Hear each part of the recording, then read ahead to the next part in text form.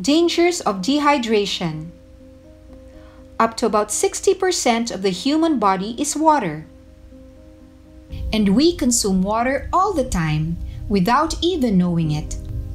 Welcome to Laddercat Productions. Today, we'll find out more about a condition that has always been vastly taken for granted, yet has always been a common cause of death. Dehydration. Sweating, pooping, peeing, crying, spitting, and breathing are just some of the usual bodily functions that our bodies perform that consume water.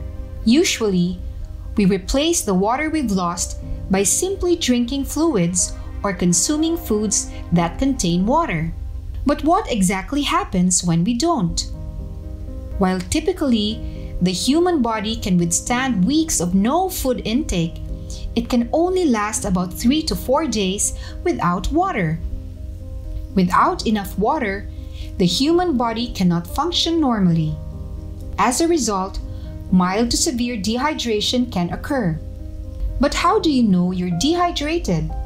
Some of the symptoms of mild dehydration include excessive sweating, excessive peeing, diarrhea, fever, and vomiting. On the other hand, moderate to severe symptoms of dehydration can include thirst, not being able to pee, or having really dark yellow pee, having a dry, cool skin, or a dry, sticky mouth, headache, fainting, excessive sleepiness, rapid breathing, and rapid heart rate.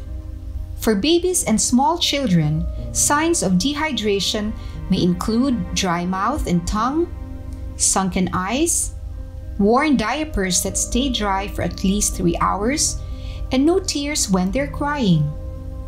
What can you do to prevent dehydration? To prevent dehydration, make sure that you're drinking enough water. About 8 glasses of water a day, as they usually say.